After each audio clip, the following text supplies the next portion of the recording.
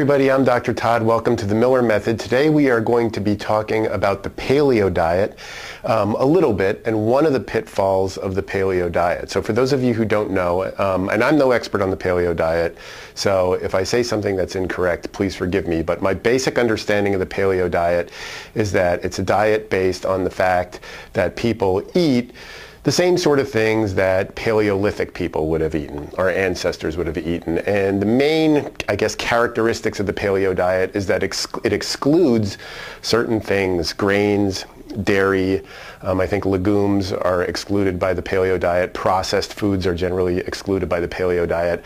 And philosophically, I have no problem with the paleo diet. I think it's a good way to eat. But what I have noticed from people who have come into the lab who are doing the paleo diet, a lot of these people are CrossFitters. The paleo diet is popular in the CrossFit community, but a lot of them are complaining that their exercise performance is suffering. And by nature of excluding things like grains and dairy, the paleo diet for some people ends up becoming a low-carb diet. And so really what we're talking about here are the ill effects, the exercise performance ill effects of a low-carb diet, not necessarily a paleo diet, but it's just common that we see it with people who are doing the paleo diet.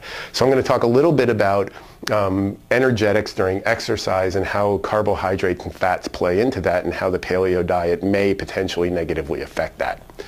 So I have a little drawing back here, as I usually do, and here we have a hamburger. So let's say we eat this hamburger, and that hamburger gets broken down in the gut, and out into the bloodstream goes fat, carbohydrate, and protein. So this is the blood out here. And in here is the muscle, okay? So we have fat, carbs, and protein out in the blood, and they come into the muscle. Protein from the hamburger goes for muscle protein synthesis. That goes to build muscle, so it's not really used for energy, or it shouldn't be. Fat and carbs, on the other hand, come into the muscle, and they go into an organelle called the mitochondria. And you may remember the mitochondria from 9th grade biology. It's called the powerhouse of the cell. The purpose of the mitochondria is to take food, fat and carbs, and convert it into a compound called ATP. Adenosine triphosphate. And this ATP is what's actually used to power muscle. So ATP goes into a muscle, it binds to actin and myosin, and it causes contraction of the muscle. This pathway is called the aerobic pathway. So fat and carbs go into the mitochondria, they produce ATP. We've all heard of aerobic exercise. This is the way energy is produced aerobically. It's slow. So if I'm going to go out and I'm going to run a marathon, and that takes a long time, especially for me, that would take forever. I've never run a marathon, so trust me, I'm no good at it. But this energy producing pathway is really slow. So it's used during activities that are generally slow and low intensity.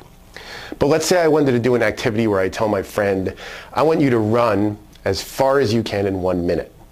That's a very high intensity exercise. And this pathway is too slow to provide energy during that type of exercise. So we have to get ATP a different way. And we do that through a process called glycolysis.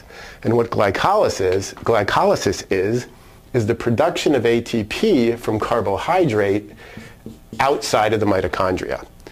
So right here, when carbohydrate, before it gets into the mitochondria, we can produce a bunch of ATP.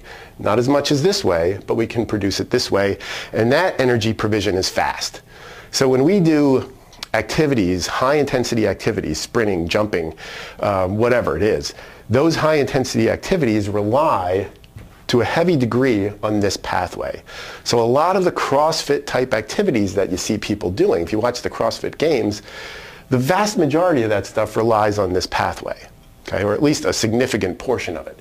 If we limit our carbohydrates, we essentially minimize or cut out this pathway altogether, and then we have to rely on fat. And this is the important part. Fat can't be burned anaerobically. Fat has to go into the mitochondria.